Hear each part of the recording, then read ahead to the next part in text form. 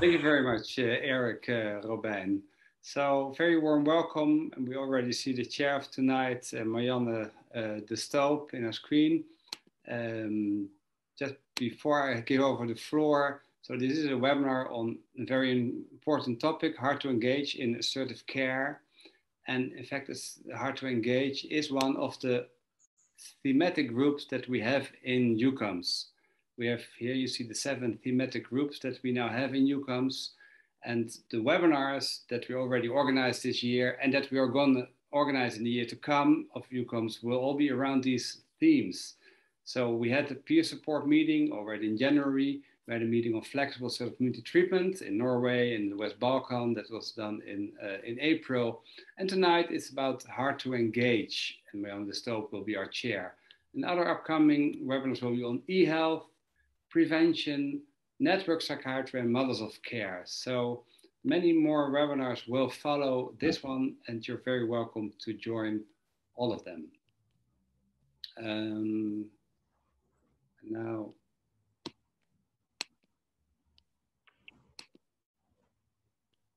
so that was the idea, but what you just haven't seen. But so I'll now give over the floor to Marianne de Stoop to open this meeting. Thank you, Marianne.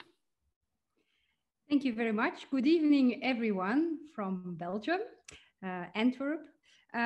First, I want to thank Eric Robijn for the musical opening. Eric is a peer expert in our organization, and tonight he will play 2 songs that he composed himself. The first song that you heard was Pittig in 5/8. I can't translate it in English, it's just meant to be in Dutch.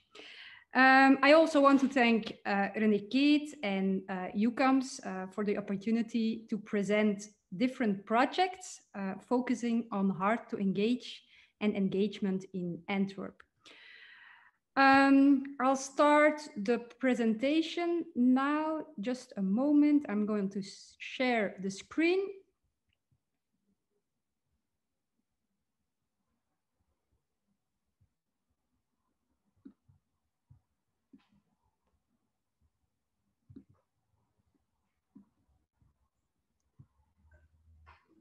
I hope everyone can see the screen now.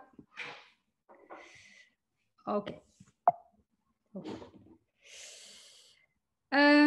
So as stated in the EUCOMS consensus paper, the main principle for good community mental health from the perspective of public health is to provide community mental health care for all citizens in catchment area, including existing clients, but also for clients who need care but are hard to engage.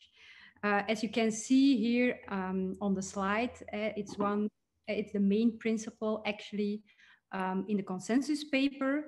And moreover, in the consensus paper, it is stated that care for persons who are hard to engage should be a core task of community mental health teams.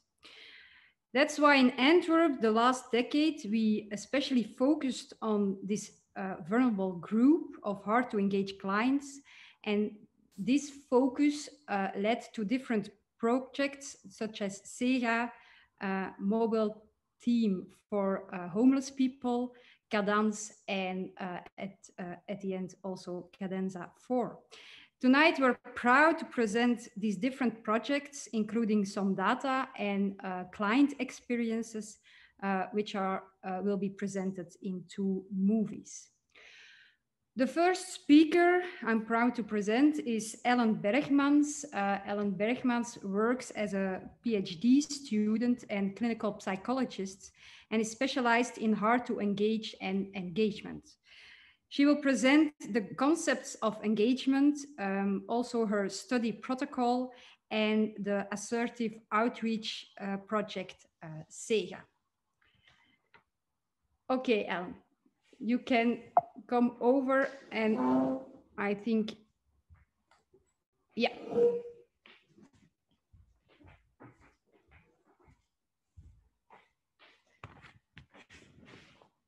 So, good evening, everyone. My name is Ellen Bergmans, and I will tell you something about assertive outreach and engagement tonight. So, in general, we see that a certain group of clients are difficult to engage. And who are these individuals? It are people who have a severe mental illness and who require treatments, but actually they have difficulties in finding their way to mental health care services, or they disengage from these services and drop out. And we see that up to 1/3 of people with severe mental illness drop out of care. So especially those with the most severe psychopathology. And we also see that it's actually typically in the initial phase of the treatment. So why these people disengage? The reasons are very diverse. For some, it's about perceived utility. And for others, it's more an attitude, about attitudes. For example, perceived stigma about the diagnosis, or for example, the expectation that they won't be listened to and would be misunderstood. Or sometimes it's also about practical issues.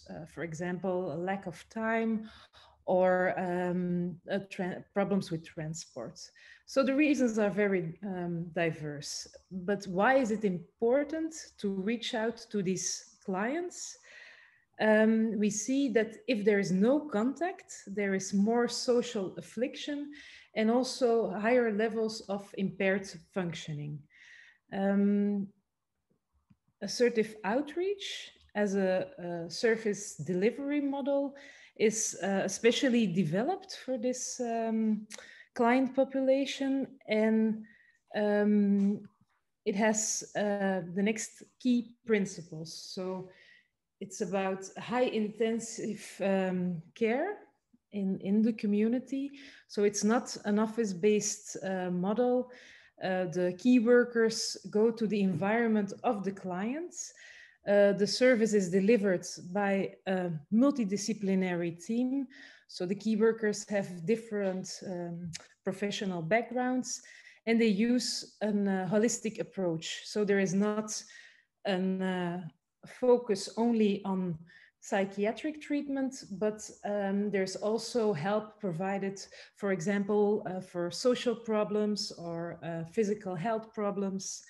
So the help that they provide is very diverse too, because we see that the population also have very complex and diverse needs.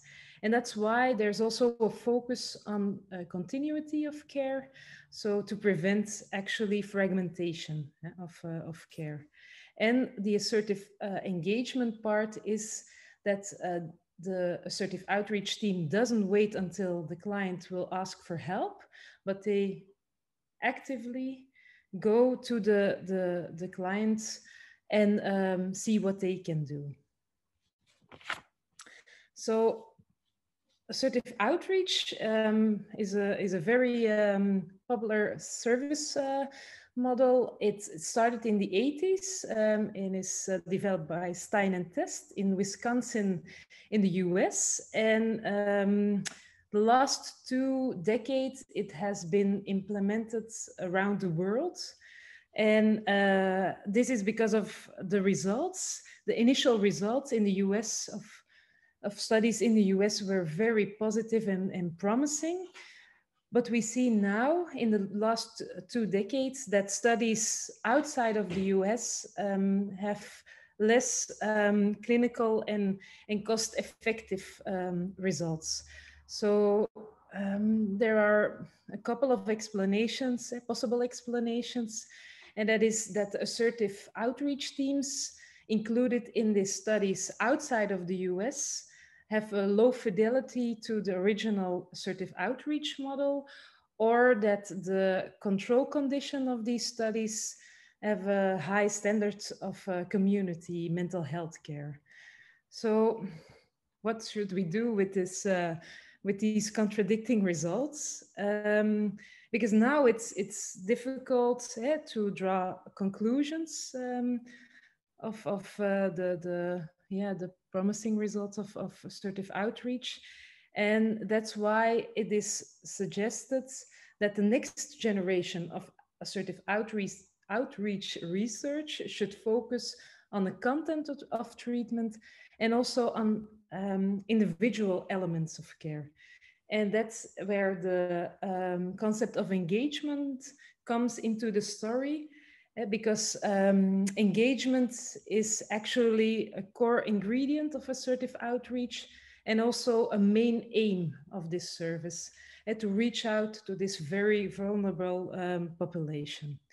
So if we zoom in on engagement, the concept of engagement, actually the research is also in a very early stage, and there is still a need to examine the structure of engagement and also to better understand it.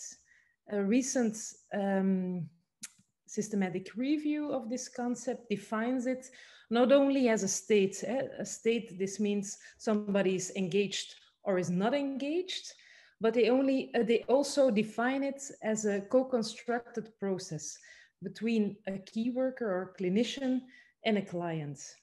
And this definition means that we should look at engagement as a more complex and multidimensional construct with different aspects. But also, this means that the clinician plays a very important role in this co-construction, in this process of co-construction.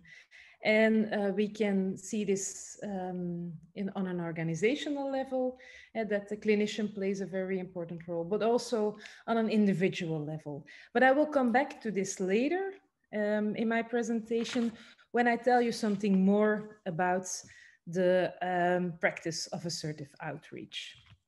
So Marianne already told you that I'm doing research, and in my research, I try to better understand the process of engagement in the setting of assertive outreach, and also to try to enhance the interventions that we use to reach out and engage clients. So my research is done with the research group Clinical Psychology of the KUL. It's the University of Leuven. And my supervisor is Patrick Luiten. He and his colleagues are specialized in the population of difficult to engage clients, and mostly they use the framework of mentalization. And then Marianne de Stoop, who did the introduction, is a co-researcher of the project. She's connected with the University of Antwerp. And she has a lot of clinical experience as well as experience in conducting research. And then I should also say a big thank you to the organizations you see here, because they are funding the research. That's my own organization. It's a Zorggroep Multiversum, Broeders van Liefde, and also the city of Antwerp.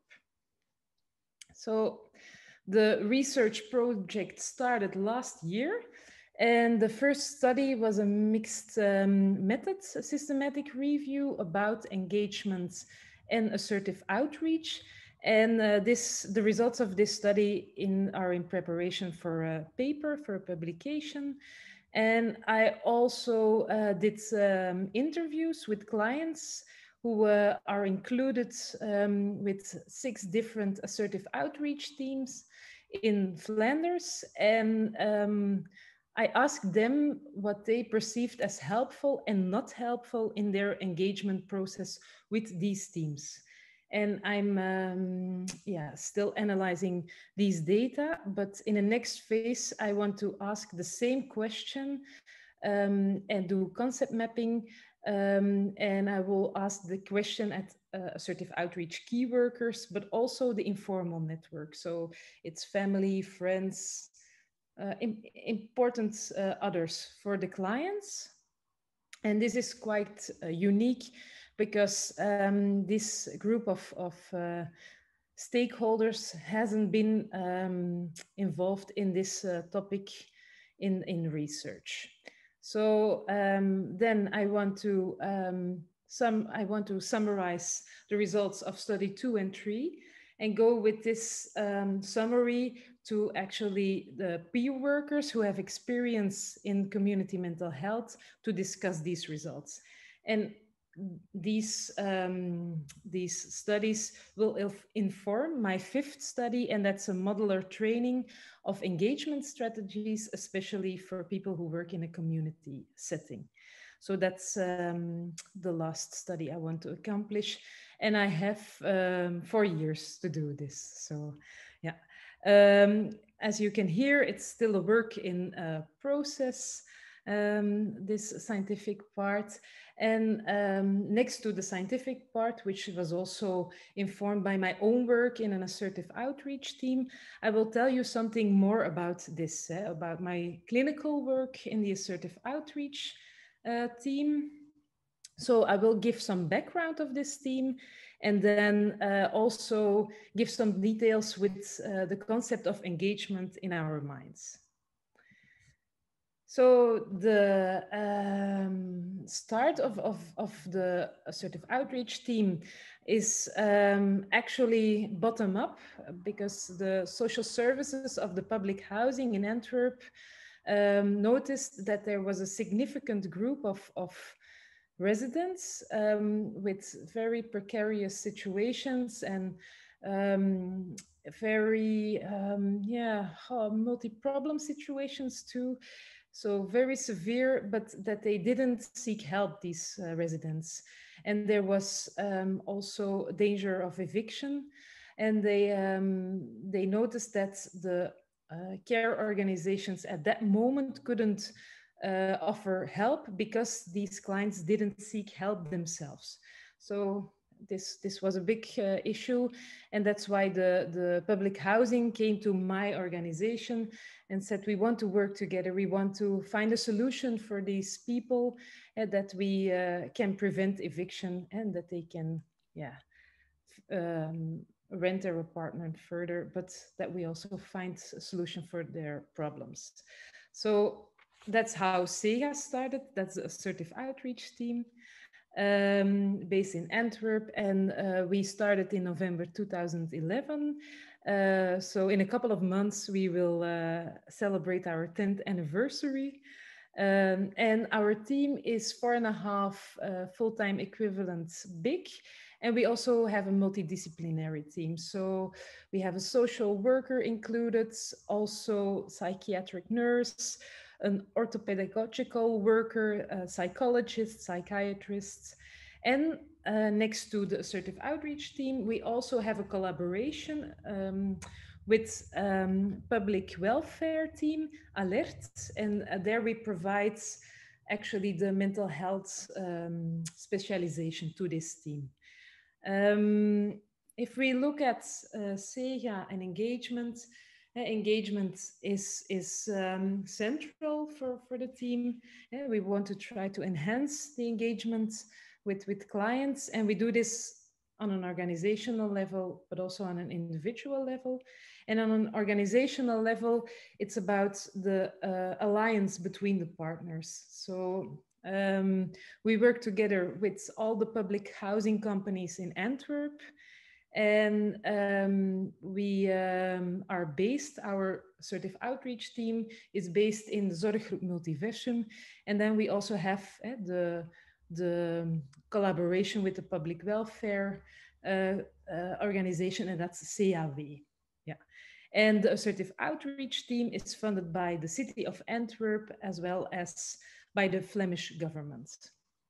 So if you look at the population of the public housing, we see that they have almost 50,000 residents. And luckily, not every resident needs the help of SEGA, of the assertive outreach team, but we focus really on people who avoid care but live in a very worrisome situation. The colleagues from the Netherlands probably also know them as careful care seekers. But the main point is that these people don't seek help, but that they actually have a very fragile self-sustainability, and that it's also very problematic. We include the big 4 groups, diagnostic groups. So it's psychotic disorder, it is personality disorder, substance abuse disorder, and affective disorder. And sometimes it's also people who have a combination of these problems. We also work with dually diagnosed, sometimes triple diagnosed. Yeah, it depends. If we look at the aims of the assertive outreach team, it's actually also informed by the collaboration with the public housing. So on the one hand, we want to prevent eviction and limit nuisance and danger, but on the other hand, we also want to enable recovery and engage clients to regular mental health care, if this is needed. How do we do this in practice? We have an exclusive collaboration with the public housing, and this means that we have a shared responsibility. So if there is a difficult situation, we have to find a solution together. So it's yeah, we have to do it together. That's the part of the exclusive collaboration. And then on the other hand, we also deliver consultancy about mental health. So for example, if the social service has a resident who has mental problems and they want to have some advice at which services would suit best, then we can think together about this. And there's also a constant coaching. So on the one hand, you have the public housing who has a lot of knowledge about services that are in certain neighborhoods, and they can provide this. On the other hand, you have the assertive outreach who has the knowledge about mental health care. And there's also an education part. So for example, at the end of this year, the assertive outreach team will provide a training about psychiatric diagnosis and also about the professional attitude. And we also that's also important that we meet regularly with the social services, so that we know each other, and also in informal contact. This means that we, for example, share the offices of the social services, where there we can, as an assertive outreach team, can also work, and that's also the place where we have more informal contact and we can discuss things if it's needed. Yeah. So that's on an organizational level. On an individual level, engagement is a central aim, and we focus on contact and a trusting relationship. And we have 3 pillars to inform this way of working, and it's that we work with person-centered care. So this means that it's not service-centered care, but the person and his needs are central. We work recovery-oriented, and we don't only look at the symptoms, but we also keep in mind personal and community recovery. And then we also work with people's informal network. Because we come in their home environments, yeah, the informal network is there. So we try to involve these people when possible. Here is a quote of a Sega client who describes our work and also assertive engagement. She said, "I let you stand at a closed door for almost a month to see if you would come back. And you have passed the test. Now you can come in, and now you can stay. You can come in my home and stay." So it's actually a good example of our work. And then sometimes we also come across these kind of situations. So it's not only about engagement, but we also have these following tasks that we take as a part of our job, but we do it parallel. So it's everything next to each other. So we want to try to engage these clients, and next to this, we also make psychiatric assessments. We offer treatment, case management, risk management if necessary, networking. Yeah, and these parallel tasks sometimes can result in an improved living condition like this. Okay, I will end with some numbers to give you an idea of some aspects of our work. So here, the population, we have evenly male and female clients in our caseloads. They don't have a big income, most of them. And on average, the age is between 40 and 60 years old. So actually, if you compare it with other assertive outreach populations, for example, for people who are homeless, the average age is a bit higher. They tend to have younger clients and also more male clients. Most of our clients are single, and only about 14% of our clients have children, but they're not always in their custody. So this is an overview of our caseloads. On average, we have 70 cases per year, and it fluctuates depending on staffing and also on the care weight of the caseloads. But we have actually about 10 clients per full-time equivalent that we use as a standard. And then you have here an overview of the primary diagnosis, and there you see that the psychotic disorder is our main category that we come across.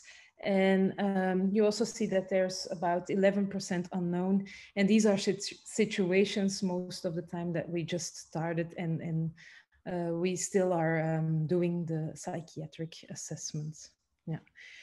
We also see an evolution in who made the diagnosis. At the beginning, we were more reluctant to take the psychiatrist on home visits, but now we see it more as standard. So it's the practice changed a bit. Yeah. And then lastly, I will show you an overview of the evictions, because that's also a main aim for us to prevent evictions. Unfortunately, we have annually one eviction plus minus a year.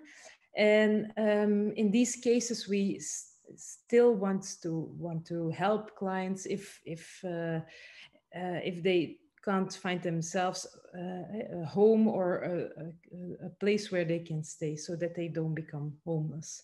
So it's not a person is evicted that we stop. No, we try to help these people further and see what's necessary for them. Yeah.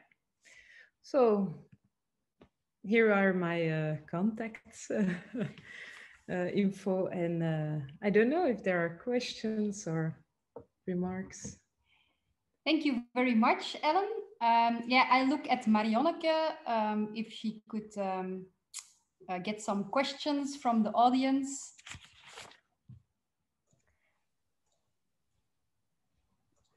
Yes. I didn't see any questions in the chat yet, so please feel free to put your questions in the chat. I do have a question myself.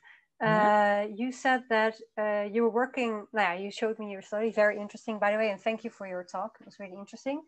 That indeed engagement itself is like a complex construct.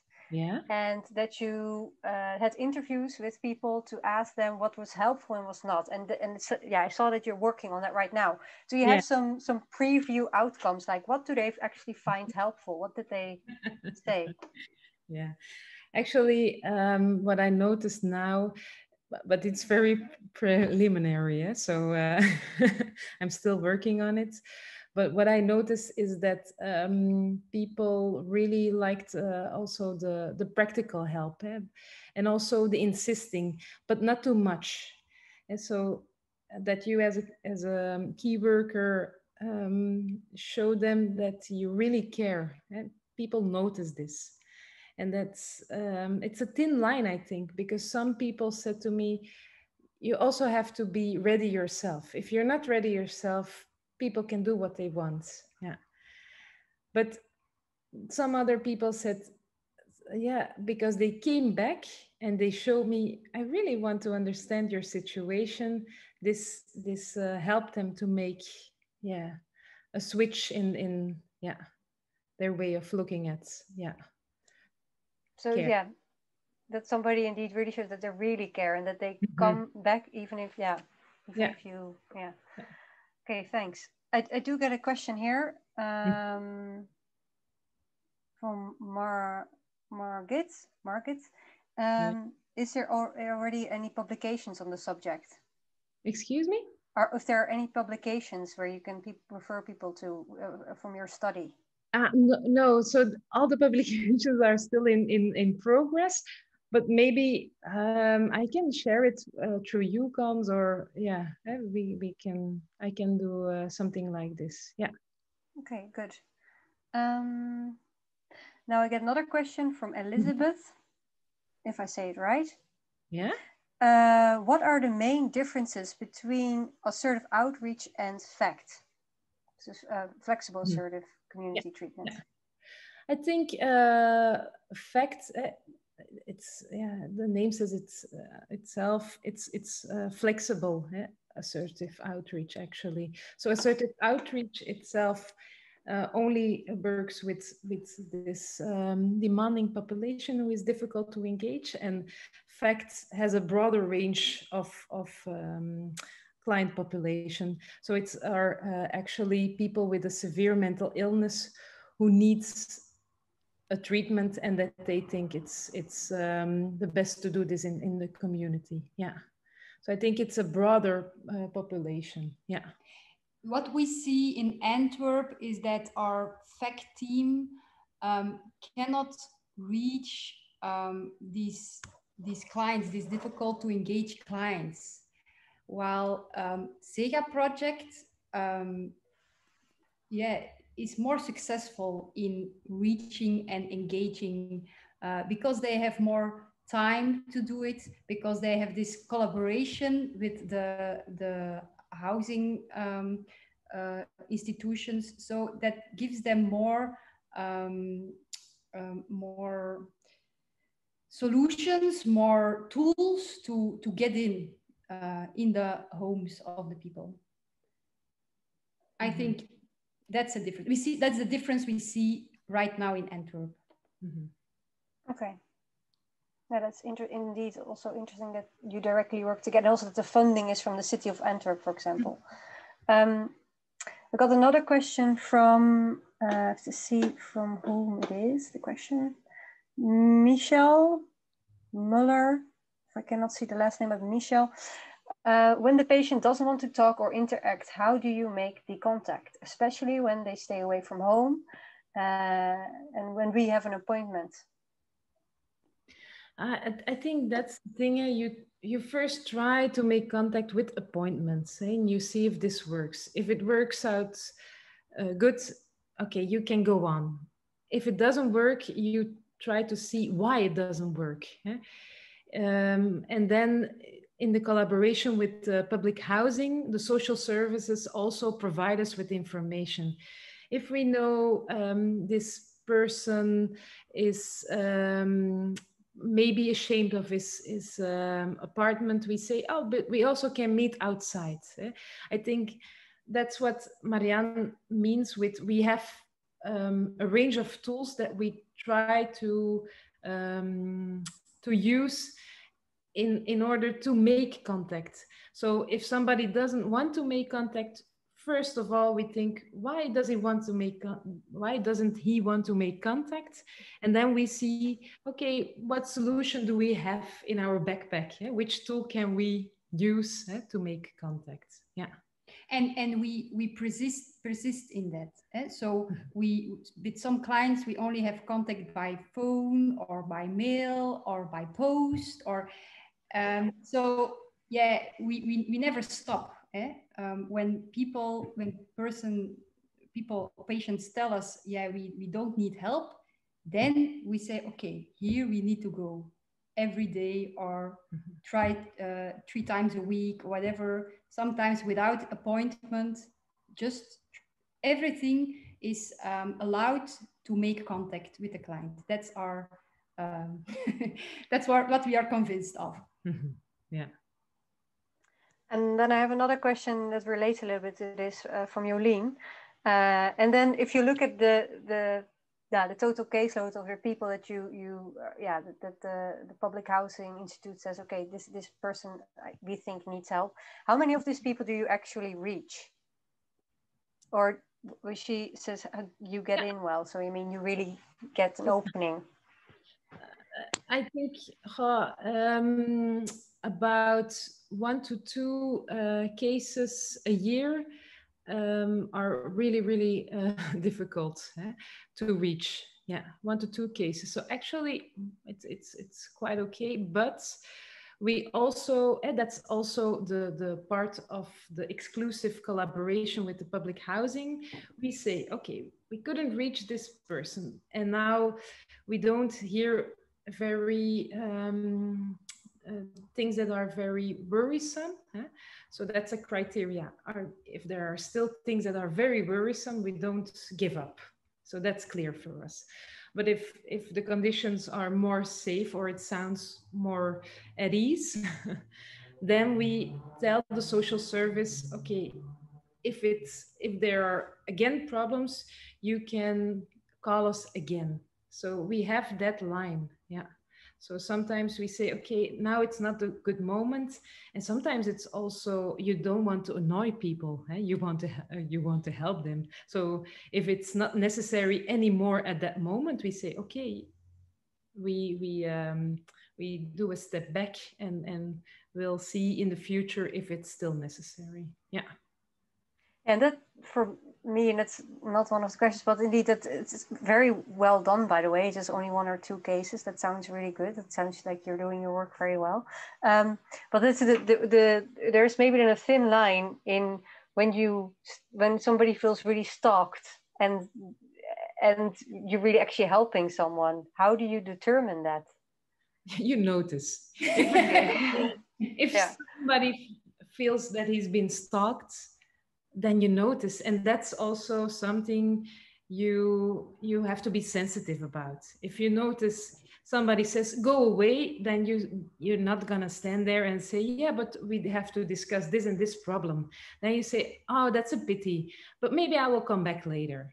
Okay. So actually, it's a bit balancing. Yeah. Okay, good. I got a question here from Kimberly. Are people who don't speak Dutch or any foreign language included in the worrisome group of people? And yes, of course. Actually, we don't have any exclusion criteria. Good. Yeah, people who need help need help. Yeah, so people who can be evicted from their house and who suffer from mental health problems, they can be included. And just a follow-up question to that, because does your team also reflect this diversity? Because some people might not speak then indeed Dutch or English, or how do you engage with them? In our own team, we don't have we have the common foreign languages that we speak: French, English, German, and also Spanish. Yeah. Wow. Yeah. But in the collaboration with the social service, there is more diversity, and there you sometimes also have people who speak Arabic, and then we can ask them if it's okay, if the contact with the public housing is okay. So sometimes we ask them to translate, but also family. Then you have to be creative. Huh? So you ask family, other people in the environment, local service. So or we also work with translators, that are officially provided. Okay. Yeah. To the community. Marianneke, I'm looking at the clock here. Okay. Yes. Is it possible to go on, to go further, or? Yes, of course. We have some time later. Some yes, and I will also say if there are questions in this we cannot address right now, we can always see if we can address them by email. That's maybe something to do. Okay, very good. Yeah. Okay. Yeah. Of course. Okay.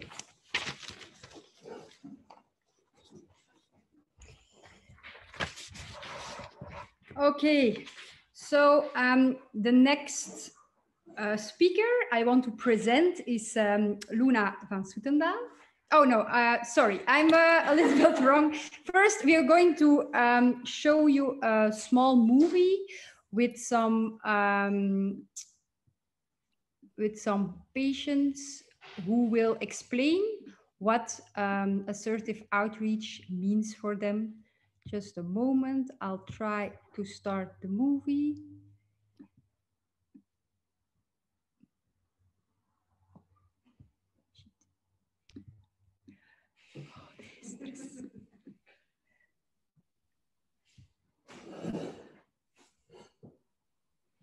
Okay, here we go.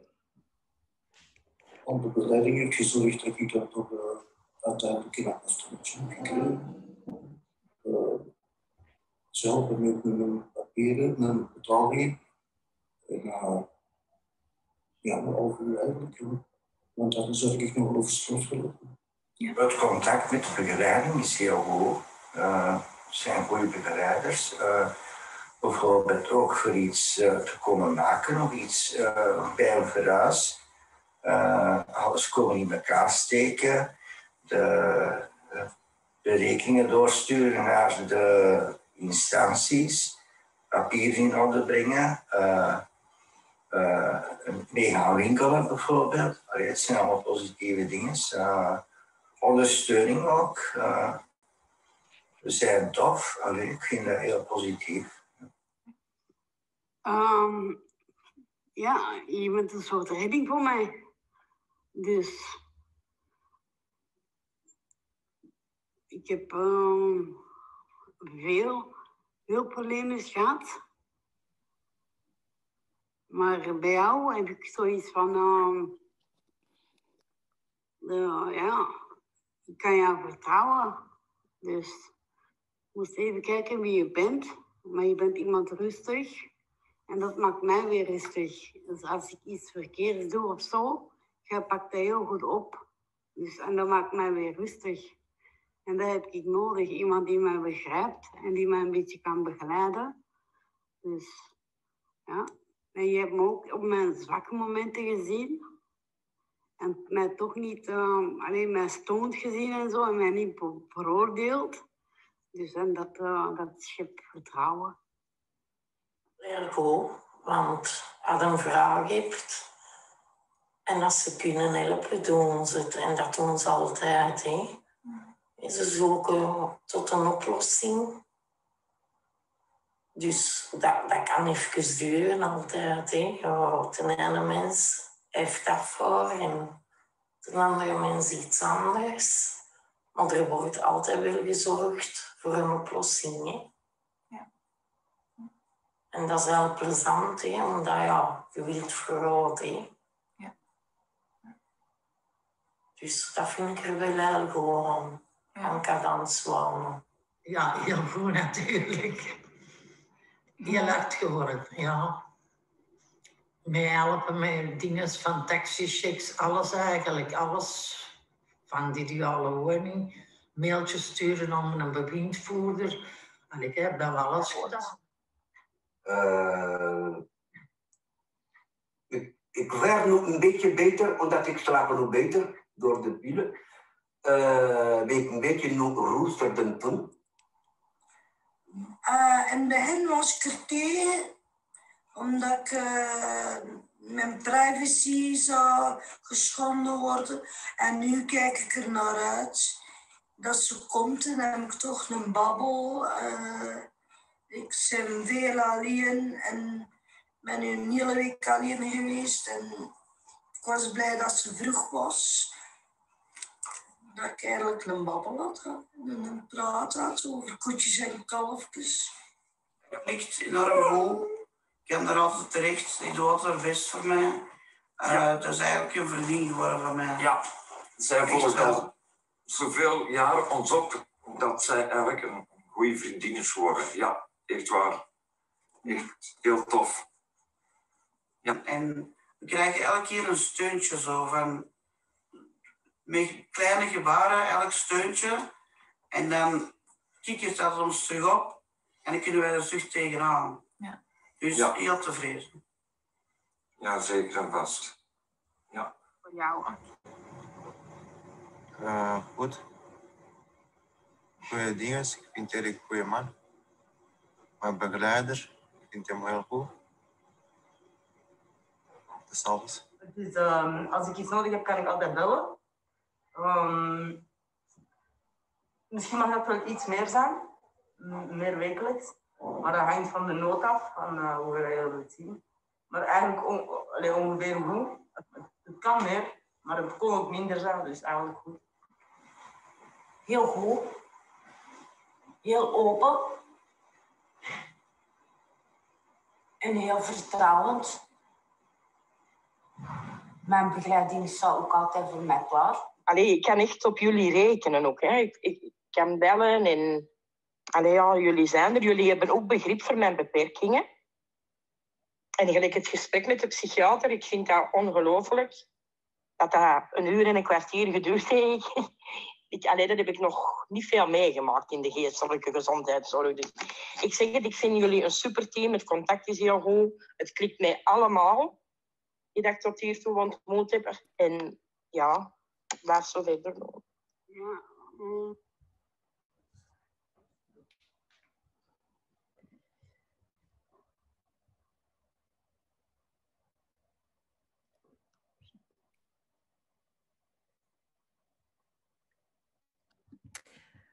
Okay.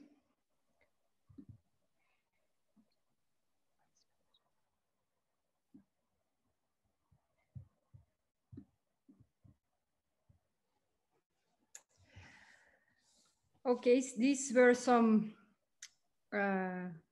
quotes and things that the clients want to share with us. Now I want to introduce Luna van Soetendaal.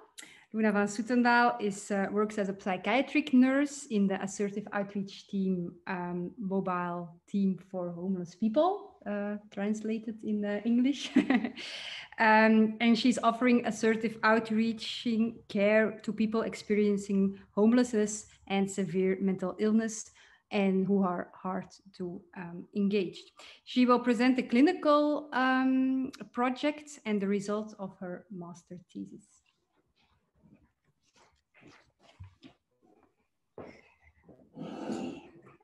Good evening, everyone. I'm going to do my best in English. So my name is Luna and I work as a psychiatric nurse in the mobiel psychiatrisch team dak- en thuislozen. MPT for short, a Dutch acronym, doesn't translate very well. I'm going to start just as Ellen did by giving you a bit of context. So in the city of Antwerp, there are about 700 people experiencing homelessness. There are no exact numbers, that's an estimation. And as we know, both from our practice as out from literature, there's a high prevalence of severe mental illness and all sorts of comorbidities accompanying it. Although the needs are very high, there is a low inclusion of this population within the regular mental health care. So logically, there's a high level of unmet needs. In the city of Antwerp, it was traditionally the CAW, the Center for Social Welfare, who was the main caregiver to those who are homeless. But their expertise lies in a very different area. So they focus on giving psychosocial counseling, they help with administration, finances, looking for houses, all those things. But throughout the years, they noticed that there were ever more people with severe mental illness frequenting the night shelters and the streets, but they didn't really know, okay, how can we help them properly? And also they had limited access to mental health care because there were all sorts of barriers excluding the people from the care that they needed. This resulted in a high societal cost, but very little continuity of care. And our social work colleagues describe it as we were putting out fires, but there was never really any long-term benefits. So the local government of Antwerp, they picked up on this signal, and over the last couple of years, as Marianne has said, they have invested in many different projects, and one of those was our team.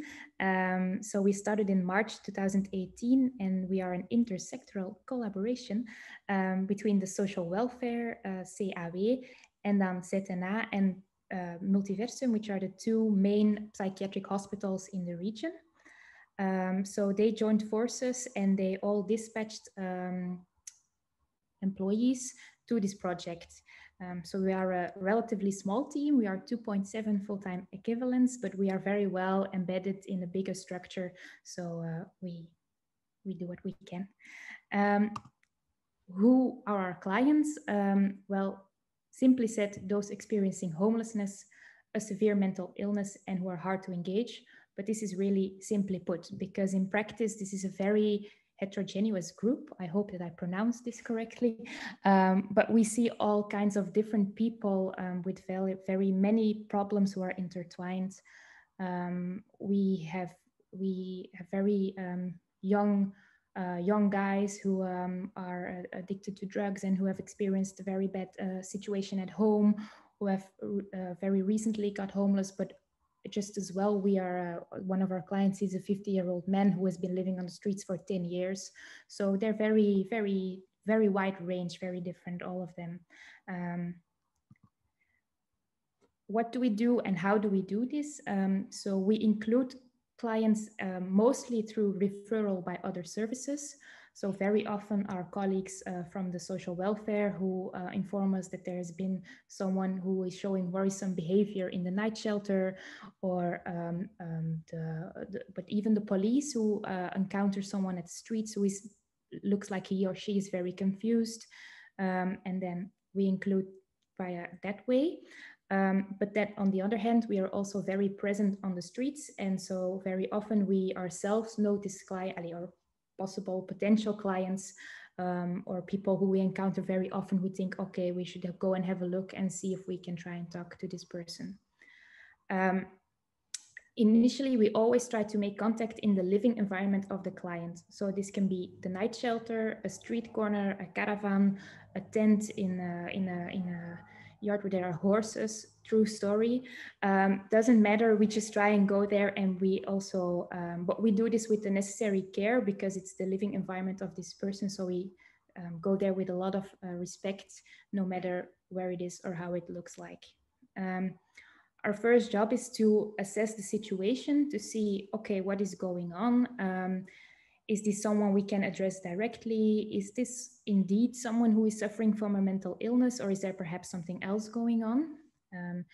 And if we, while assessing, we also start the engaging because, of course, like Ellen already said, engagement is something that wires throughout your trajectory with a person. It's not like it's an initial stage, but at the same time, it goes on all the time. So in this first period, we use any means necessary to make contact. We never sit down with someone with a box of tissues in between and say, okay, how are you doing? Do you want to talk about it? Because of course, these people have very good reasons not to want to talk about it. So we just look for other ways in, and this can be mostly practical help. It can be offering someone a cup of coffee and a sandwich, or a warm pair of socks, or it can be offering to carry a bag to go to a place where they can do some washing and drying, going with them to get their ID fixed, or to see, okay, can we get you some money or something to eat? So it varies. As many different clients as we have, every method, it always varies what works. But we keep trying and we keep looking, and as was said before, sometimes it takes 20 or 30 tries before we can have a talk with someone, but that's okay. We keep trying. So along the way, we try to also look for the question behind the question, to see, okay, it's not always easy to start with the most difficult things that are what's really going on inside, but along the way we find ways to talk about it. And we notice that doing very normal things, very regular things, usually bring out the best conversations. So going to the grocery store together can trigger a conversation about childhood trauma, or things like that. We don't offer treatment in the strict way of the sense. So we say that we do pre-therapeutic work, and we try to pave the way towards the regular care.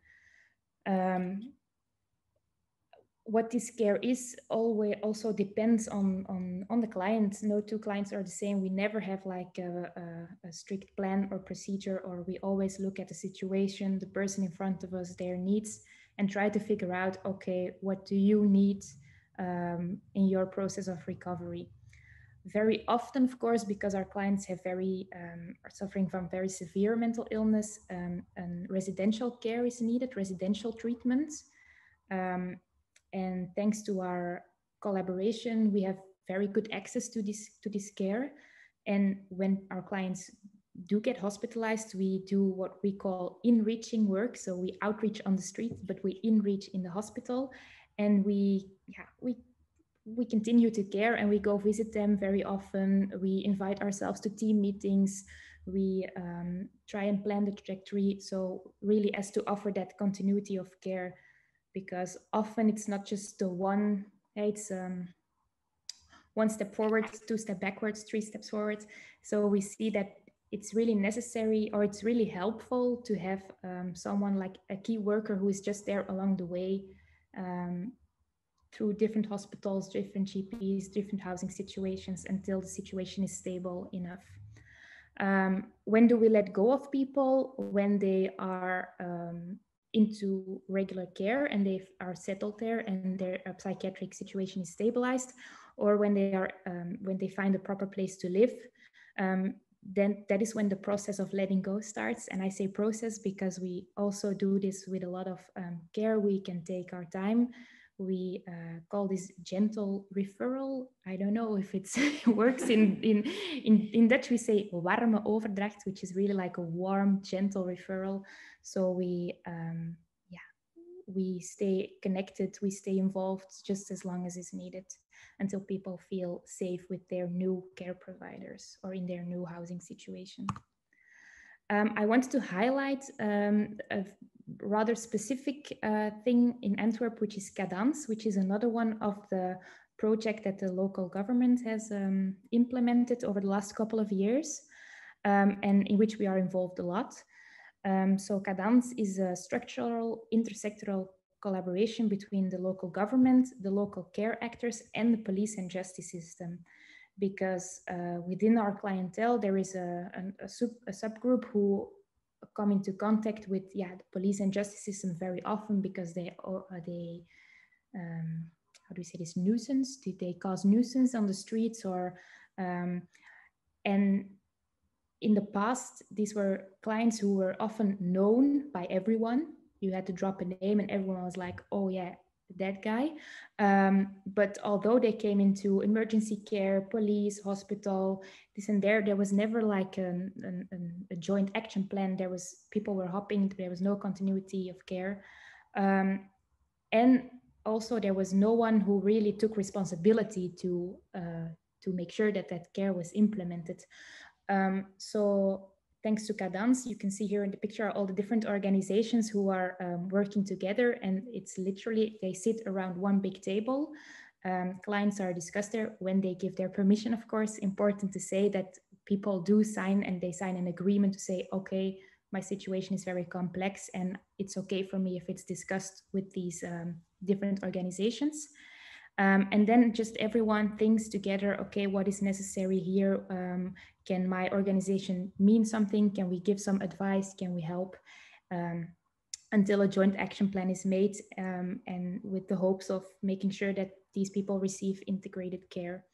And we from our assertive outreach team, we often take up the case management for these clients, which means that we keep the overview and you know what case management means, I guess. But this is pretty unique and it works very well, and it also makes things like police and justice system much less threatening because we have contacts there, and we notice that our clients feel much safer if they have to go to the police, because sometimes they get violated, but they're too afraid of the police themselves. So yeah, it's been very helpful in a lot of different ways. Just some data from last year to give you a bit of an idea of our caseload. So 73% of our clients are male. Our mean age is pretty young, 34, as Ellen said. Yeah, that's young, but we have a big range from 22 to 73, so all ages are represented. 40% of our clients have an income that is below minimum wage, and sorry to say that the other 60% are only just above, so they are living in very difficult economic situations very often. As far as diagnosis goes, I found that a bit more difficult to put on a slide, because very often our clients have never seen a doctor, so there is no official diagnosis. But at the same time, we have clients who have seen 20 doctors, who have been to 5 different hospitals, and who have received 20 different diagnoses. So logically, the main things that we see are people suffering from psychotic disorder, substance abuse disorder, and an intellectual disability. But we don't focus very much on the diagnosis, but really try to see, okay, which symptoms are presenting themselves, what are people suffering from, what is bothering them, and we try to work with that. Here you can see throughout the years, we've only been existing for almost 4 years now, but I just wanted to give you an idea of our the number of referrals that we get. So on average, we have a caseload of about 50 active clients. And every year we manage to transfer around 25 clients into housing and regular care. Yeah, we also in the last year have really been investing in giving formal advices, because we noticed that we get a lot of requests, a lot of referrals for people who are homeless and suffering from mental illness, but who were not hard to engage, who were really already had a very good key worker that they connected with, and really were asking for help themselves, but that still our colleagues from the social welfare didn't really know, okay, where can we address them, where can we refer them to? So we've been also been working on that coaching element, trying to expand a bit of our knowledge onto them to make their referrals easier. As Marianne said, I finished my master thesis in nursing last year, and I did a some small research about our clients. Really, no surprise that they are very much underrepresented in literature, because of course they are not the people who are very willing to sign an informed consent and say, okay, interview me. But thanks to the bond that I already had with them, me and my colleagues, of course, there were 18 clients who were willing to participate. And what we did, it was a very, like a first research just to see, okay, within our client group, do we find the different characteristics that are mentioned in literature? Do we find them within our clientele group? And can we see how this evolves during our time, during our trajectory of working with them? So this was some of the conclusions. As you can see, we made positive progress on all fields regarding psychiatric symptomatology, engagement, and self-sufficiency. But our clients started off with more severe problems than the control groups, and also their end results, in quotation marks, they still remain disturbing. Positive thing, or the one thing that really stood out, is that we managed to get a positive engagement with over 80% of our clients. We started off with 0 clients with positive engagement. So that was the one result that really stood out. And it's something that we also feel when we're doing our work. So I think it's very interesting that there is more research going on about that process of engagement. What is this? How does it work? What do you need? I think this will also benefit to understand our work much better. What are some of the challenges that we experience? I think it's probably a giveaway, but waiting lists. We often find that once we've engaged people and motivated them to take the step towards care, that care is not readily available, and that people have to wait still a couple of weeks, couple of months to get into specialized care, which is not helpful, because in that period of time so much can happen. Situations can change. So we see that it's very difficult to adjust motivation and the availability of care onto each other. In that same atmosphere, there's also a big scarcity on the housing markets. Rental prices are super high in Antwerp. There is very little room to experiment with housing, to see, okay, let's just try, let's just see, how do you feel in this apartment by yourself? Is it working out, or should we maybe go look for something more into co-housing or assisted living? But because of the big scarcity on both the private and the social housing market, we have to take what we can get, which is often not ideal and not helpful in the recovery process. As I've said before, we have many people with many patients with dual, triple, quadruple diagnosis, which not only means that they're suffering very much, but also means that they get excluded from many care facilities. We have many people with intellectual disabilities, which sometimes excludes them from psychiatric care or psychiatric assisted housing. Also the other way around, we see that many people who have a disability are excluded from disability service because of the combined psychiatric diagnosis. So many people with the greatest care needs remain on the streets, where they go in a downward spiral. So I think for the future, we should really try and work with all these different sectors combined to see, okay, how can we care for those most in need? Attached to that, we also find that we sometimes experience care paralysis, and a concept that is put against care avoiders. But I think Lisa in the next presentation will elaborate on that. So yeah, in short, it just means that it's the caregivers who avoid the care askers. But we do notice that because of our intersectoral collaboration, I work for the hospital, my colleagues work for a hospital, we come everywhere and we get to know each other, and we see that that really helps with this care paralysis. To conclude, we find that engagement is difficult to transfer, by which I mean that even though we try to refer people in the most gentle way, and we try very hard to make that transfer, especially when people, I'm sorry, this is not very clear. When people are housed, it often comes at a very random time, because when social housing is available, we don't know it, we cannot plan it. We just get a letter, okay, next month you get housed, and then the process starts of, okay, what do you need? What regular care can we install there?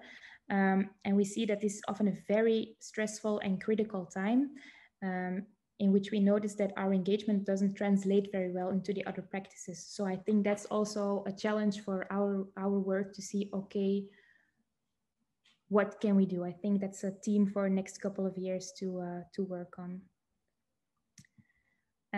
This is a quote from one of my clients. You also saw her in the video, wishing me good luck with my speech. Looks like it helped. I think I talked very fast. I don't know. I'm sorry. I do that a bit when I'm nervous. Here are my contact, how you can contact me. And are there any questions? Thank you for your attention. Thank you very much, Luna. It was quite clear, okay. Very interesting. That's good. So I look again at Marionneke, if she could get some questions from the audience. Yes, thank you. Now, first of all, really excellent presentation, very clear, really, and great English, by the way. So it was really good, interesting presentation, so nothing to worry about. Thank you. Been practicing. So yeah, I've got one question here. Were the questionnaires caregiver reported, or did you use patient reported questionnaires for your master thesis? No, caregivers reports, only observational questionnaires. Yeah, so I think that would be a necessary and interesting next step, but I wasn't able to include patients in the trial, in the thesis. No. Okay, thank you. I will ask Marianne as well for if please give me a sign if you need to go to the next presentation. I will just keep on going through questions and you give me a sign. 2 or 3 minutes left. Okay. Now, I will all the participants, attendees, please put your questions in the chat box, because I have no other questions, but I do have a question. You said that doing the normal things with these people can trigger the best conversations. I've noticed that as well, indeed. But how do you do this, and how do you make space for this? And what can you give me some examples? Well, it's our main task, really. We don't have to make space for it, because that's our key job, is to do the normal things and to accompany people. So it's not like we have to do this separately from our desk job, where we also have to have the regular care conversations. But we have the luxury of having a very free agenda, so we can plan this as we see fit. And we are very person-centered, and also how do I say this in English? Like, what people ask is what we do. We don't have anything. It's not like this is what we have to offer and you can pick one. No, we listen. Okay, what are your needs? What do you think? What do we think can be helpful? And we just act upon that. And yeah, some examples. We often go with people to their general practitioner, where we sit in the waiting area for over an hour with them, waiting together. We go do grocery shopping. We sit on the street with a cup of coffee. We go get some takeaway. We eat a sandwich together. Yeah. We look at the computer. Yeah, often we invite people. Sometimes we do invite people at our office if they need to use a computer. They need to make some phone calls. Of course, we can do that in a safe space at the office. Yeah, that sounds really great. On the road, yeah. Yeah. Yeah, and I've please again here I've got a question from Elizabeth Hoyland. If I say that's correct, how often do you meet with a standard client? There is no standard client. No, yeah. Or I don't. Yeah, so the standard, we exclude standard clients because they don't need our help. They have regular care where they can go to. So when we encounter or when we get referrals for more standard clients, whatever that means, we just try to advise them about the places where they can go. We have very many places for ambulatory care here in Antwerp. So we advise them, but we really focus on those people who cannot get there, who really need to be addressed proactively, outreachingly, with very much time. We are very low threshold. Yeah, and then in that case, for example, then indeed for this group of patients that you meet on the street or you meet in their environment and you support them in their daily life, basically. Yeah, exactly. So those people, how often do you meet them in a care trajectory or in a week? Or not giving vague answers, but that differs enormously. Yeah. There are people that we see or that I see 5 times a week. There are people that I don't speak to or hear from for 6 weeks, but then they show up at my door and we get started all over again. There are people that I only keep in contact through WhatsApp because they are temporarily moved to another city because they had some issues in Antwerp, but I just WhatsApp them and see if I can do something at a distance. But yeah, it really varies, but it's very intense. It's not once a week. No, it's much more intense than that. Yeah. Very unpredictable because sometimes people are hospitalized and you think, okay, I can just go by once a week. We have our plan made, but then they leave or they have to leave or there's an issue with a friend which thinks, oh no, I have to be there with my friend on the streets. Yeah, and then you have to change your agenda and think, okay, they're here now. There's an urgent situation. Okay, let's see what we can do and how we can amplify our meetings. Yeah. And does this also mean that you're kind of available for 24 hours a day? No. Okay. No, we work, in theory, we work from 9 to 5, but in practice, we do we do mornings and evenings, but we can plan this as we see fit. So if someone has a very important meeting with a specialist at 7:30, which happens sometimes, okay, we can go with them. Yeah, but we're not available 24/7. That wouldn't be doable. And I also feel like our clients respect that very much. They know that when I can answer, I will answer. They also know that when I'm with them and we're having a difficult conversation, I won't pick up my phone. So they respect that. Not always, sometimes, yeah, they respect that. And of course, there are within the services for those who are homeless, there are services that are available 24/7. So we have a good collaboration with those services as well. So they know if, for example, we have been able to make a crisis management plan with someone, then we ask them, okay, can we also inform the night shelter about this so that if something happens during the night shelter can take the plan and see, okay, we should call the emergency room or we should call this psychiatric hospital for advice or, yeah. So we try to build in safety nets that way. Yeah, indeed. Yeah, it's a lot otherwise. This is we have to go to the next presentation. Yeah, I think we need to go on. Unfortunately, I need to interrupt. Yes, no, perfect. I will copy the question of Simona and we go back to it by email. Okay. Thank you very much. Thank you. Okay, now I will show you the second part of the movie. just a moment so I can switch.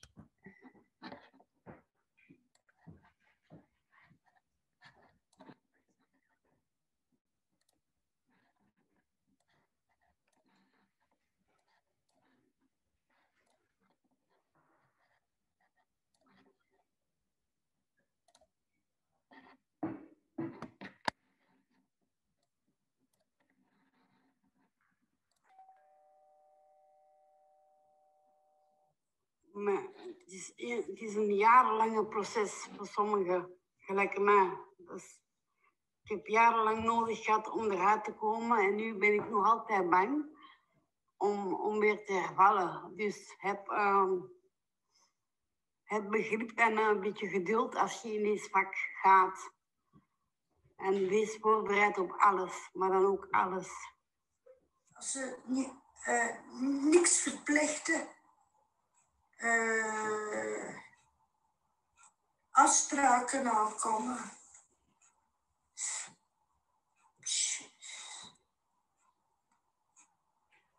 Zeker niks verplichten, gelijk bijvoorbeeld een poetsvrouw, als dat niet hoeft, als ze dat niet willen, niet doen. Maar nog? Ik zou het toch ook niet weten. Ja, en niet te veel veranderen van verpleging. Er is maar één ding te doen, dat is blijven spreken, bespreekbaar houden. En proberen voor die mensen dat die toch die druk op geven van ik ga die visie dat die gebeurd is in mijn jeugd toch terug confronteren. Ja. Voordat ze proberen te helpen eigenlijk. Want dat is uiteindelijk niet goed. Ja. Ik heb veel mensen weten sterven in de B-kalf. Ten gevolge van drank, drugs, zelfmoorden. Het is niet zo vanzelfsprekend, maar gewoon die mensen toch blijven aanhouden. En je moet er inderdaad geduld hebben en wachten tot die persoon er echt wel klaar voor is eigenlijk.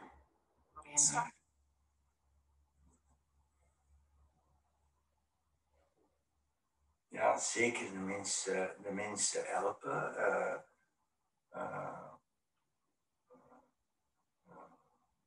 Psychologisch gebied ook hulp met materiële dingen.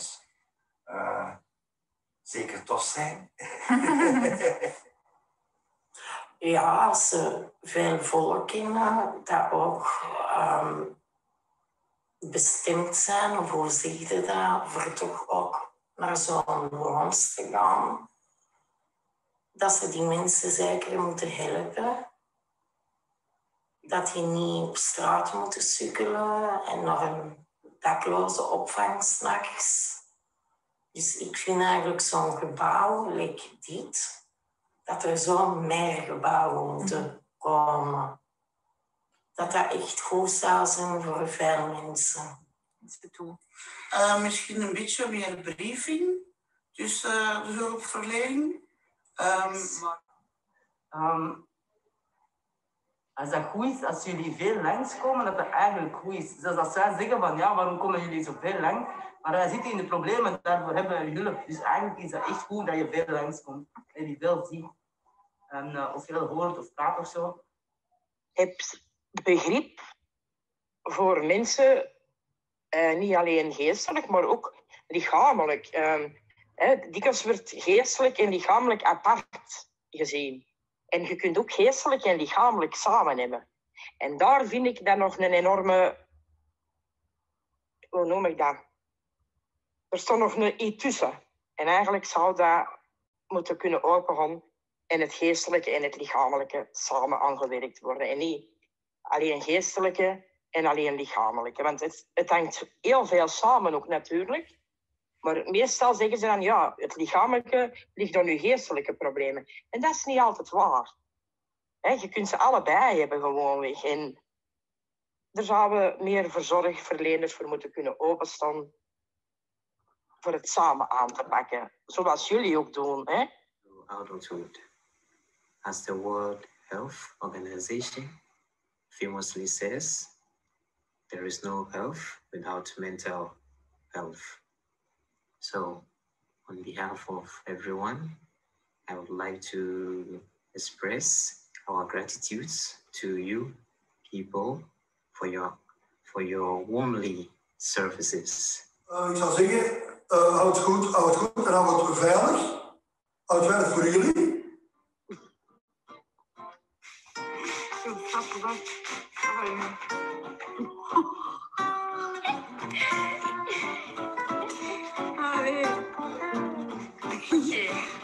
Nee, het gaat ook niet weg.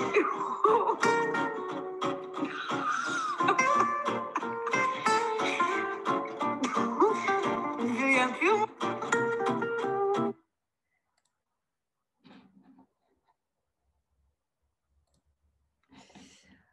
Okay. So we continue with the presentation after the movie. Just a moment. Okay. So the last speaker of this evening is Lise Dox. I'm very proud to announce her. She's a psychologist with PhD who is working on a ward called Cadenza 4 in the psychiatric hospital Multiversum in Boeghout, who is in the south of Antwerp. And this ward offers treatment for hard to engage dually diagnosed inpatients. She will focus on the implementation of contingency management as a treatment tool to improve engagement in this challenging patient population. For you, the word.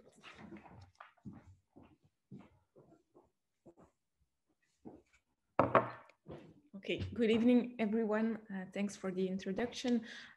Like Marianne said, I'm going to try to present the work that we are doing here in the hospital with hard to engage dual undiagnosed inpatients. Like my colleagues, I'm going to start by situating a bit where we are doing this work. It's Cadenza 4 is part of the psychiatric hospital Multiversum and is part of the cluster Cadenza, which offers care to patients suffering from substance use disorders or dual diagnosis over 5 different wards, and which offers where we offer crisis intervention in a closed ward until day treatment for addiction and dual diagnosis. Cadenza 4 especially is organized into 3 subunits. One unit offers treatment for patients suffering from cognitive deficits due to their long-term substance abuse. Unit where we focus on treatment for patients suffering from dual diagnosis and are suffering from substance abuse and psychotic disorders. And then the group that I will focus on the most tonight, it's what we call the motivation group, which is a group that we started that aims at those patients who are found difficult to engage into treatment and who are suffering as well from dual diagnosis. Yeah, I would like to start by telling you something about how we started with this work, or why we are started with this group in the hospital. When I first started working here as a clinical psychologist, it was on the ward for dual diagnosed psychotic patients, and the treatment that was being offered was based on cognitive behavioral principles, and we were trying to get patients clean and abstinent and trying to activate them by letting them participate into a standard group therapy.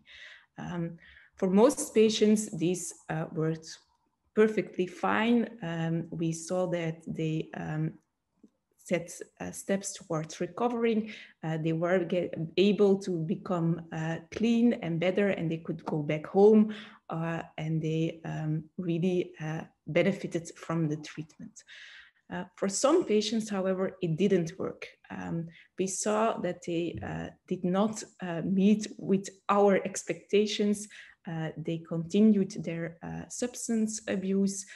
They were not willing to participate in our therapies, and they were often questioning all the rules and expectations that there were on the ward.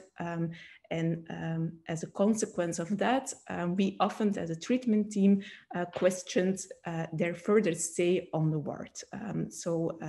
Treatment often was very fragmented, was stopped because of continued use of substances, or because patients relapsed too often from our point of view, or they were not willing to participate in the treatment that we are offering, or so sometimes we stopped it.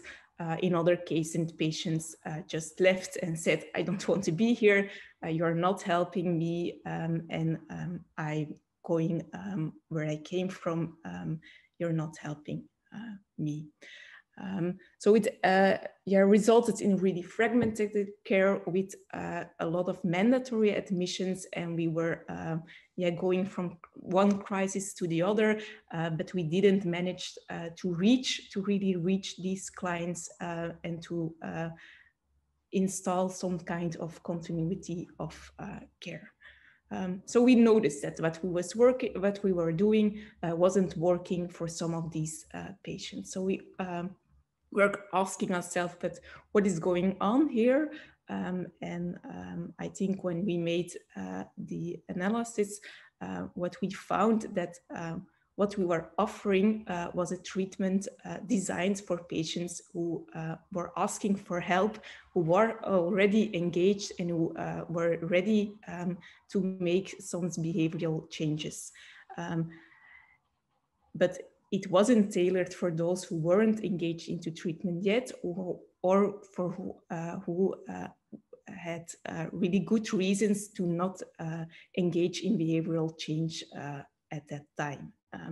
And because of the focus on group treatment, because of the focus on rules and expectations, there was also very little room to tailor our treatment to the individual needs of patients. There was one size fits all mentality, and even if we felt maybe this isn't working for this patient, actually the framework where we were working in was hampering us to meet the client's or the patient needs. So we didn't manage to build a therapeutic relationship. We didn't succeed in engaging them, what is known to be so essential to do our job.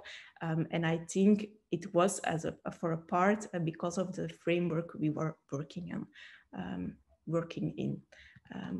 As Luna said, it's really nicely conceptualized, I think, in the interaction between care avoidance in patients and what is called care paralysis in healthcare providers, which actually means that the structure of in what care is offered is often not helpful for clients and not helpful for the healthcare professionals to really make use of their talents, and is hampering creativity, and the focus on rules, on expectations, on protocols is making it really difficult to adjust oneself to the needs of patients who feel that they fell out of society, and they are convinced that society, and for that as well, the care providers from that society can do something for them. And so I think that it's not entirely, but it describes a big part of what was going on at our ward. We had our protocol, we were convinced of it, and if we saw that somebody did not match the picture, we were feeling frustration, and instead of trying to overcome the frustration and to look how can we help somebody better, we pushed them away and we stopped the treatment. So yeah, that was really a pity, I think, because it were often patients with a really high need of care, and we didn't manage to reach them.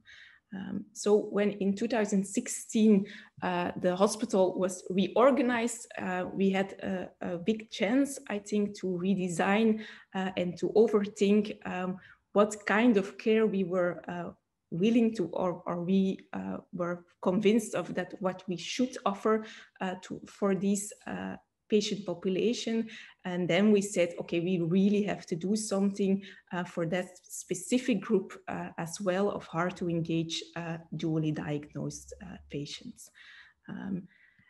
And where we get our inspiration, I think, for how we should organize it, we go back to the model of integrated treatment for dual diagnosed patients, where it is clearly said as well that you should that your treatment interventions should match the stage of treatment your patient is in. It's not helpful for a patient who hasn't have any engagement with a treatment team or with treatment in general to put such a client into relapse prevention therapy, because it's not meeting his needs, and it's not what he's has his mind set on. And that's what we were doing, and I think what is being done in a lot of psychiatric hospitals today still. So we choose to have a ward separate for those patients who were still in the engagement of persuasion phase of treatment, and to separate them from patients who were already in a state of mind set at active treatment. We thought it would be helpful for us as a treatment team, for the patients who were falling out beforehand, but also for the patients who were already in an active treatment phase, who also often suffer from other patients that, for example, continue to use drugs, or are telling why they won't stop, are not willing to stop using, because it's sometimes triggering for patients in a different phase. So we're thinking it should be a good idea. So we chose to found a small unit where there was no standard group treatment, with a minimum of expectations and rules. So we could really work individually and focus on what an individual client needed. And our main aim, as was said by Ellen and Luna as well, was on building engagement, or building a therapeutic relationship. That was something we wanted to do. And also we try to make the waiting list as short as possible, because it's also a big threshold for a lot of these clients. For who do we aim for? It's our patients with severe addiction and a psychiatric disorder. In practice, I can say it's, I think, over 90% with patients with a psychotic disorder. And besides the addiction and besides these psychiatric problems, patients are experiencing difficulties on almost all life domains. So I'm talking about people experience homelessness, unemployment, social isolation, or legal problems. So it's really what you call multi-problem. They have no or little motivation for change or treatment, and it's not possible for them to engage into standard care because of the reasons that I talked about before. I hope that from my explanation now, it seems a really logical thing to do. I can tell you that when we first proposed this project in the hospital and to staff members, it was not something that was perceived as very logical. It was really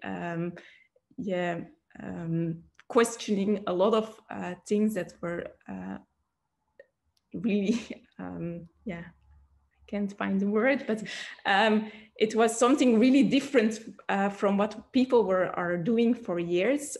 So we left the focus, for example, on abstinence. There was no treatment. What are you going to do with those patients? What are those patients going to be like? Are there going to be a lot of behavioral problems? I don't feel safe. So it was really not that easy thing to sell to the team, but we went through it anyway. And I think for now, I think we're now almost 4 years, 5 years doing it. I think that all staff members will tell you today that it's not always easy, but that it has created a lot of opportunities to improve our care. So I still think it's a success. When we look at the opportunities, if you ask patients, I think the most heard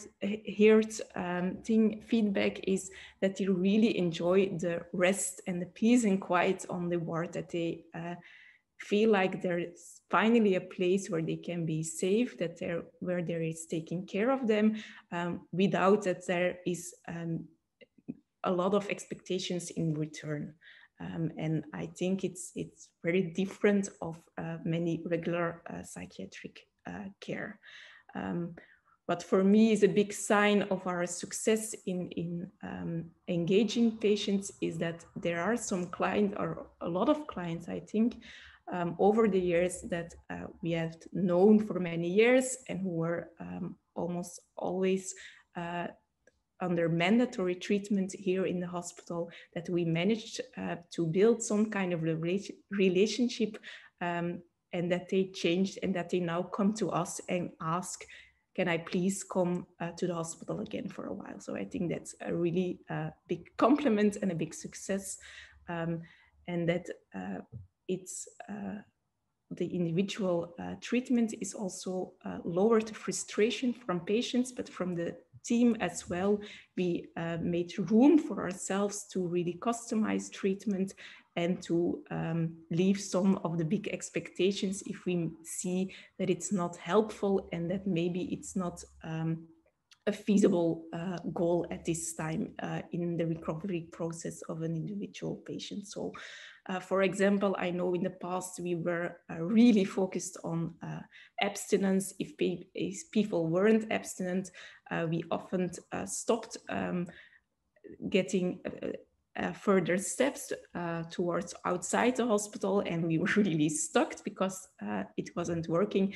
Now we sometimes say, okay, we are not going to get this patient clean at this moment, but what can we do, and what are maybe steps on other domains that we can make at this time.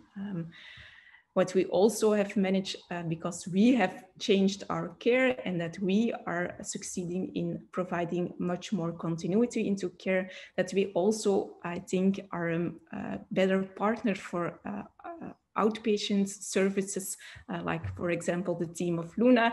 We have a good relationship, I think, with them, which also is helpful for us. We know that if the treatment ends in the hospital, there is continuity and efforts aren't going to be wasted. So it's with the outpatient outreach teams, we have those kinds of relationship, but which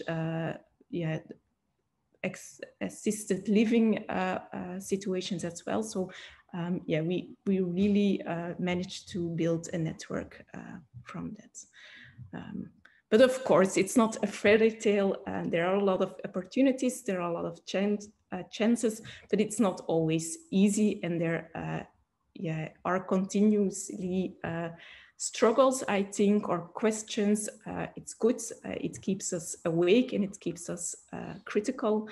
I try to summarize the most important themes, I think, in the struggles. The first one is that here we try to think in terms of need of care. So if patients or we get a referral, we ask ourselves, is this patient, is he duly diagnosed, and do we think he's in need of an hospital admission? If the answer is yes, then we will let the patient come in and we will admit him, which is a big difference, I think, with how it's most of the times work, where patients are asked, why do you want to come here? What are your treatment goals? What do you want to change? That is the indication for that you can come in or not. So for this group, we don't do that. If we say you are in need of care, you can come in, even if you say, I don't want treatment, I don't want to change anything, I just want a warm place to sleep, for example. It's okay for us, and we try to use the fact that we can offer the safe place as a starting point for building a therapeutic relationship, and maybe we can change some other things as well. But it's something that continuously require debate, I think, with all the team to stay on the same line.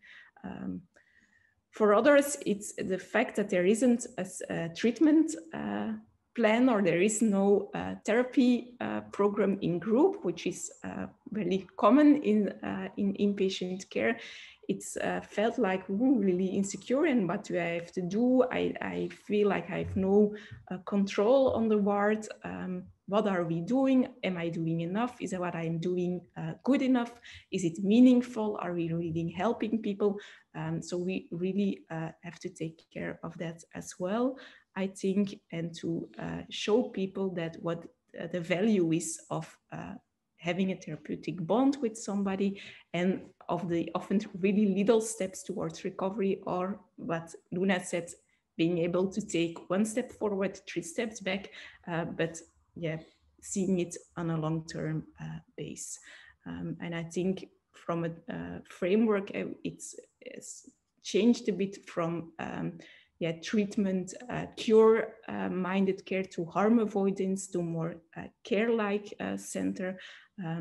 If somebody isn't entirely clean, but we, for example, manage them to stop using hard drugs, it is a success as well. So that's some of the things that I think we are always thinking about with a team, and it's sometimes really difficult to handle it. The struggles also lead to some opportunities, or let us be, or try to keep us creative, I mean. And I think it's something that also led to the implementation of contingency management at the ward, which we thought of as a really feasible tool for getting patients maybe further in their recovery process, but is still really a low threshold method. It's a behavioral therapy where patients are receiving tangible reinforcers if they achieve a certain target behavior. In addiction treatment, the behavior is always abstinent. So to put it maybe more clearly, if patients manage to give a clean urine sample, they are rewarded with a prize or money. So that's the basic, very simple put forward principle of contingency management. It's a very evidence-based treatment method. There are numerous of randomized controlled trials that have resulted in numerous meta-analyses who confirm the efficacy of contingency management in the treatment of various substances in various populations, and which also show that contingency management is superior in comparison to other psychosocial intervention, and it has proven to result in medium effect sizes. Important, I think, in light of tonight's theme, contingency management is not only proven to reduce substance use, it also reduces dropout out of treatment. Put another way, it might be a tool to improve engagement as well. Yeah, I said it's providing a reinforcer for behavior. Important characteristics to make it effective is that the intervention is long enough. I think what is said in literature is between 8 to 12 weeks as really a minimum to have an effect. The value of the reward has to be big enough. If you pay peanuts, you get monkeys. It's here as well. The nature of the reward doesn't seem to make a difference. So if you provide prizes or you provide money, it's not making a big difference, but it has to be of large enough value for the patient who receives it. Another important characteristic is that the reward scheme is escalating, which means that the longer patients are able to stay clean, the bigger the reward is getting, and that if they relapse, the reward scheme is reset. So if you manage to climb up and receive, for example, a reward of 20 euros and you relapse, you don't get anything and you have to start from €1 again, for example. And lastly, it's really important that the reinforcement follows the behavior in a short period of time. For that, for example, working with lab results isn't really effective. You have to have the result immediate. Okay, I'm running out of time, so I will. Yeah, what we are doing on the word is we're working with a fishbowl. You can see it in the picture. Every patient has a bowl where there are a number of tickets in. If they get a negative sample, they can draw tickets out of the bowl. The first time it's 1 ticket, the second time it's 2, and so on. If they relapse, like I said, they can't get any tickets, and afterwards it just starts over again. What is maybe one important thing that I want to highlight here is that we only focus on the main product of abuse. So if patients are, for example, mainly abusing cannabis and they get a positive sample on cocaine, they can still draw tickets. And it's really important for the intervention as well, because if you can't experience the reward enough, it's not going to work. Sometimes its questions isn't it stimulating people to use other drugs? I can say from the clinical experience that we have now that it's not what we see, and it's also in literature something that is not reported. So it's a big concern often, but it's not really proven in practice. The feedback that we get with this tool for team members, at first it was really important to get everybody on the same page and to inform them well, but now they really are enjoying it's a positive way of encounter with patients. It's a positive way of treatment with severe addiction, I think, which has a lot of relapses, but now we can also do something fun and really show our appreciation for their hard work. And that's also what patients are telling. They sometimes are a bit in doubt. Do you really going to give me money? But if they see it from other patients, they are really enthusiastically to do the same, and they really say that they find it helpful in trying to stay clean as well. Yeah, I think that's the most important, and I will end it here. I will end with thanking all the patients and all the whole team of Cadenza 4. It's not something I'm doing by myself. It's really a team effort and a continuously team effort, and which I'm very grateful for. So. Okay, thank you very much, Lise. I have a look at Marianneke. Do you think if there is an urgent question at this moment, or we just handle it by mail? Yes, indeed, we do it by mail.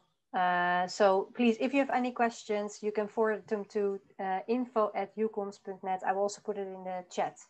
And the questions that are asked here in the chat, I will outline them and we can answer them as well.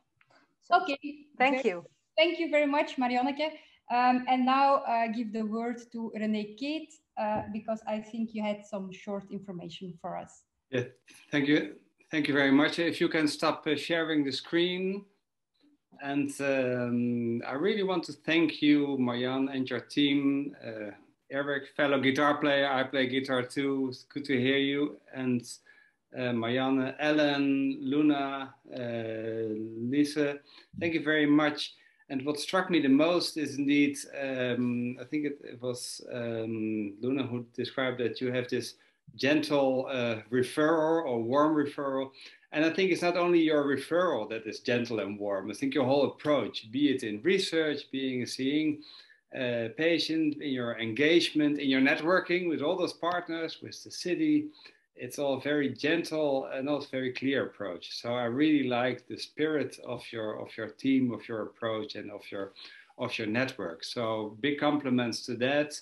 We're running a little bit out of time, and I do want to have the guitar play, but I want to show just a little bit. If you like this, and then keep coming back to our webinars. And here you see the upcoming meetings. You also see the mail address to which you can send your questions. But the next webinar will be in December, the 5th of December. And I will organize that on e-health within the context of community mental health. Then in January, Norwegian group from Sandnes, also present this evening, will present on prevention. And we plan again in May to have an on-location meeting. So we can maybe travel by then again, if Corona allows it. Then we can also meet in Krakow in Poland. So that's the upcoming events of EUCOMS. And then the other event on the Dutch International Mental Health Hub. We plan to do a webinar in December. The date will be announced later on, but that's on an international perspective on the implementation of the United Nations conventions in the context of the pandemic, and then focused on children, so the rights of the child. And you can mail us, you can mail EUCOMS, you can mail Marianneke Vetten, you see her mail address here. So keep coming, keep sending your feedback on this, because we want to learn together. And having said that, I thank you again that you were with us this beautiful summer evening, at least in this part of Europe, it definitely is. I'll stop sharing and give the word back to Marianne. Thank you very much, René. Thank you all for joining us tonight.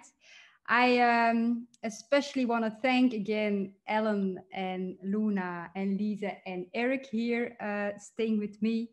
And also I want to thank all the clients who worked together with us also in the movie. Before Eric plays the last song for us, I want to close the webinar with this quote. Difficult roads often lead to beautiful destinations. Thank you very much.